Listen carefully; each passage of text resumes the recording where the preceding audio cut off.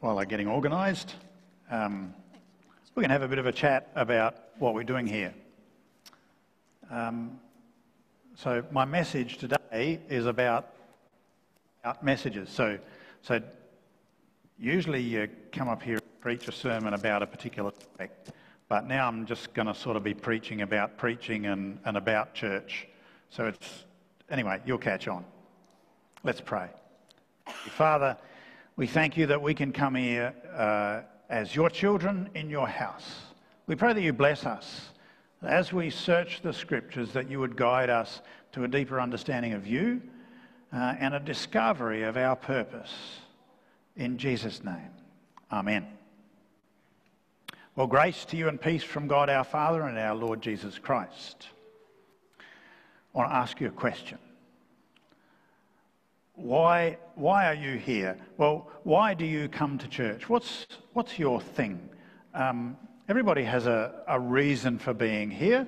You know, it might be because of the baptism or because of, you like blue pews or something, but there may be a few reasons. What's your reason? Why do you come to church? Anyone?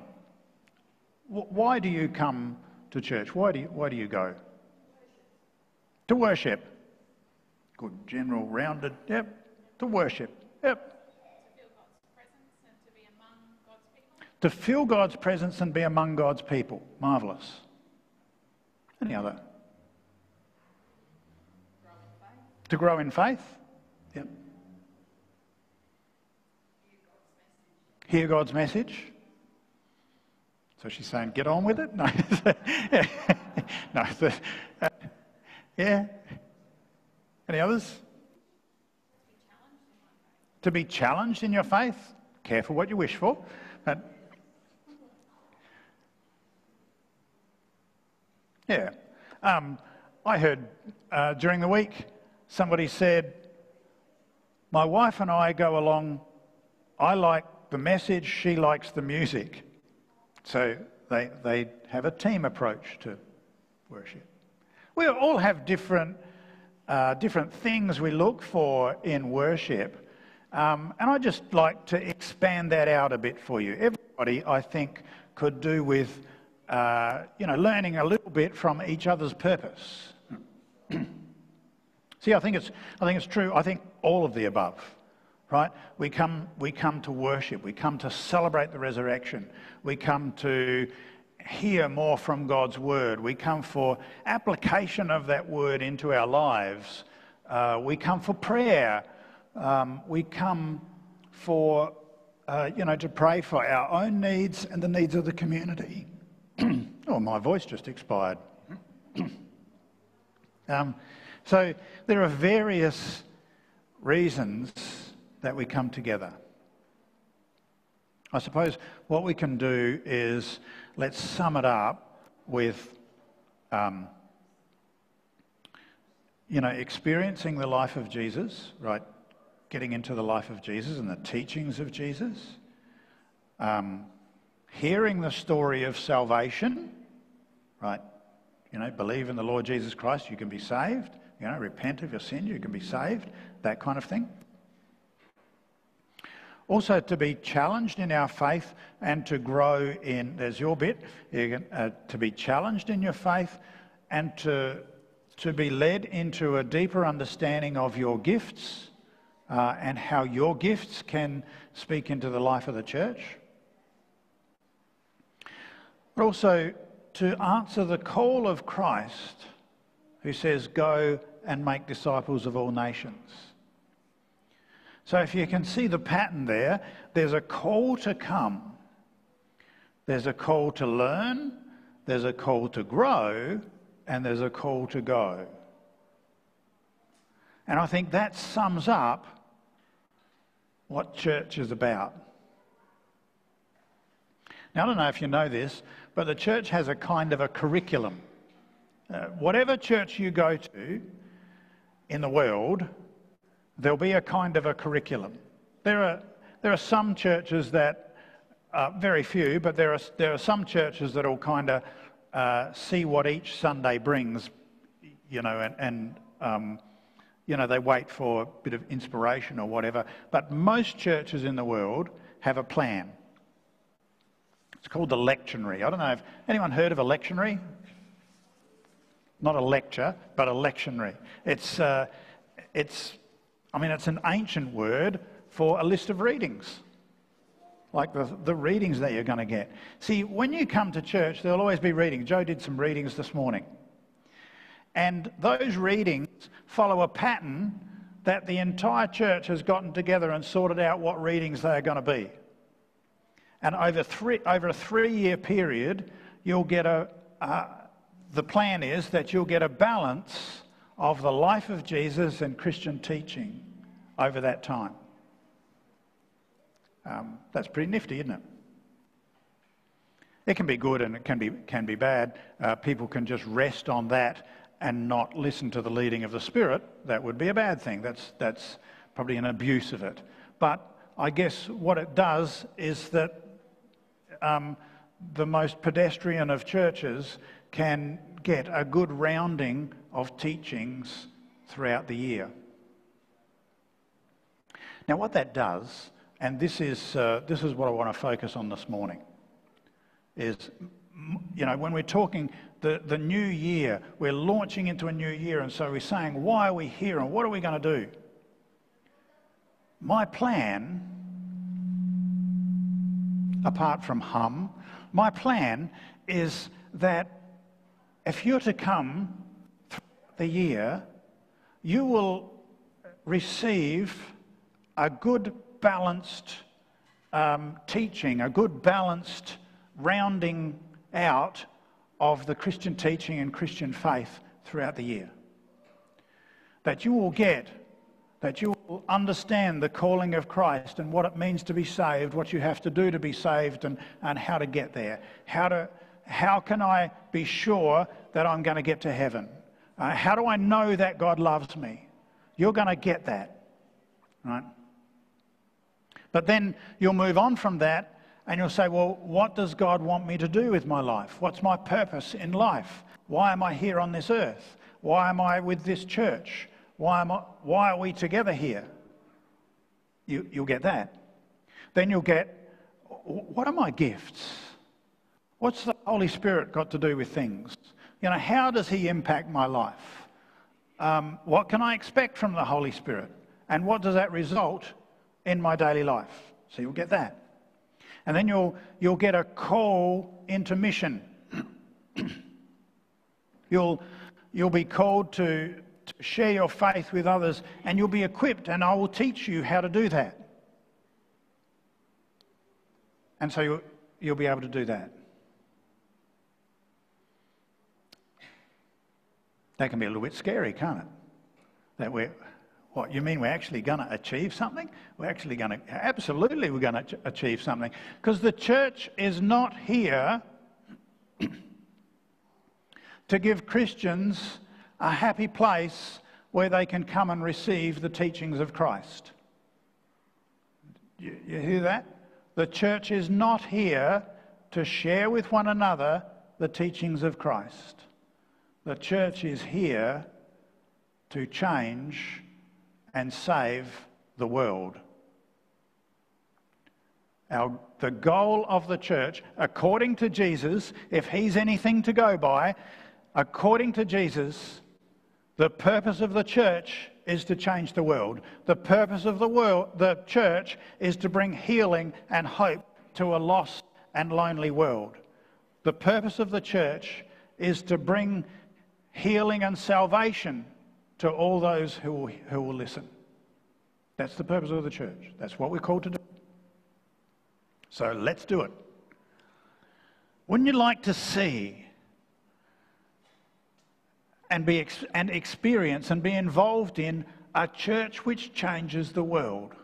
Sure, maybe just our little piece of the world. I'll be satisfied with Gatton, right? And maybe even branching out into the rest of the Lockyer Valley. But wouldn't it be exciting? Wouldn't it be wonderful to be involved in a place that changes the world? That's what I want to do, and that's what I want to invite you into as well.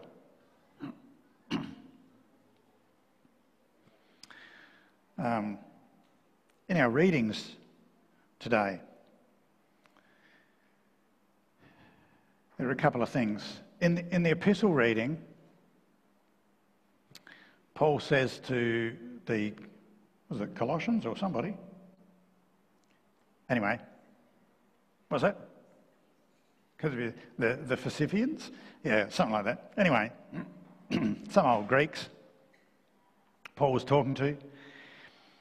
He said they had all wisdom, right? Oh, I'll read the thing for you. All right, let's go back to it.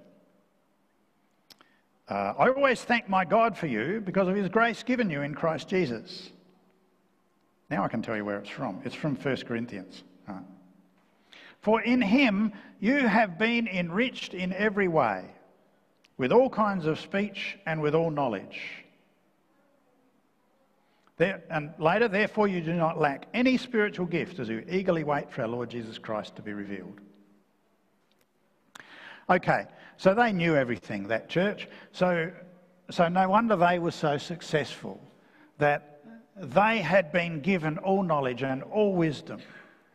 So we've got to struggle along with just the bit that we know. That's not actually right. Right? Paul was saying to those people, you have all wisdom because you have been given the Holy Spirit. Right? Exactly the same is true of you. You have been given all wisdom and all knowledge because you have been given the Holy Spirit. And we've got a little bit more advantage over them because we have all of the Bible written and gathered and on my phone and easily accessible. So we've got more access than they had. But they had everything. See, back in their time, just because Paul said that they had all wisdom and all knowledge doesn't mean that they all did the right thing. Paul said you have all wisdom and all knowledge, and this is how you're going to use it.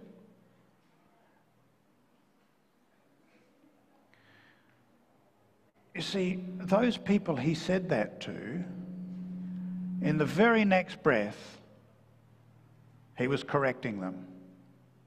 The very next thing, he was telling them that they shouldn't do this and shouldn't do that. Can you just please stop messing up so dramatically?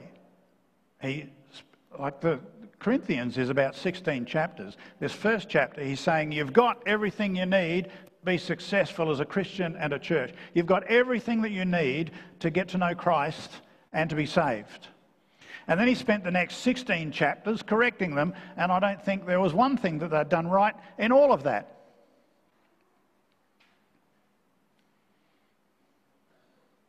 You may not feel that you have all wisdom and all knowledge. You may not feel equipped to change the world. You may not even feel equipped to change East Street, let alone Gatton. But you are. You are equipped. You have everything at your fingertips that you need to change the world because you know Jesus. What I want to do throughout the year is to lead you through just how we do that, what that looks like, what you can receive to be able to do that. I would like, at the end of this year, for you all to feel rather confident and equipped that you could bring about the change necessary in one person's life, and that you could show them the way of salvation, and that by this time next year, they would be sitting next to you in church. That's my goal. Right, so with this curriculum, let's get back on track here. With this curriculum that I'm talking about, this goal, that means a couple of things. That you're going to get the message of salvation, the equipping, and the sending. That you're going to receive those things. That means if you miss a week, then you miss a week. Right? If you miss out, then you're going to miss something. If there's a gap in your receiving of what's coming out of here and what's coming from up here, you're going to miss something. There's going to be gaps in your understanding, the next week or two aren't going to make sense like they would if you had received every week. Now, I know this is difficult. Not everyone can be here every week, but we have every week available to you. You know, you might have heard recording in progress. That's the Zoom voice, right? One of the advantages of the technology is that if you miss something, you can fill in the gaps. It's all there for you. Just go to our website and hit previous messages or previous services. So, but that's the thing. If you miss something, you'll miss something. You'll really miss something. Because we've got a plan, we've got a curriculum, we've got a goal. We want to change the world. We just don't want to make you feel good and you know, sing a few nice songs and sit around and sing hymns and wait until you die. We're not into that. We want to achieve something. We want to change the world. To do that, we need proper equipping. So if you miss something, you'll miss something. The other thing that means is if you bring somebody, then they receive something. You see, if we're going to be going through step by step how to be saved, how to follow Jesus, how to reach, then that's exactly what they're going to be hearing. When you bring somebody, they're going to be growing in knowing Jesus, growing in my gifts, reaching out. So that's my encouragement to you. Now I think, Pastor, you're biting off more than you can chew. I don't know what I can do. There's an example right in the gospel reading as to what we can do. Have you heard of the Apostle Andrew? Where are my glasses? Who's heard of Andrew? You've probably heard of Andrew. 2 people. Oh, he isn't very famous, is he? Who's heard of Peter? Come on, everyone, you've all heard of Peter, the Apostle Peter, right? You've probably seen the movie. Right, so you heard of Peter, probably haven't heard so much about Andrew. You know what Andrew is famous for? And pretty much the only thing he's famous for is right here. Andrew, Simon Peter's brother, was one of the 2 who heard that John had said, who heard what John had said and who had followed Jesus. The first thing Andrew did was to find his brother Simon and tell him, "We have found the Messiah, that is the Christ," and brought him to Jesus. And the rest, as they say, is history. Peter made a huge impact on the world. Peter was foundational in the formation of the early Christian church. Peter was seen as the chief apostle.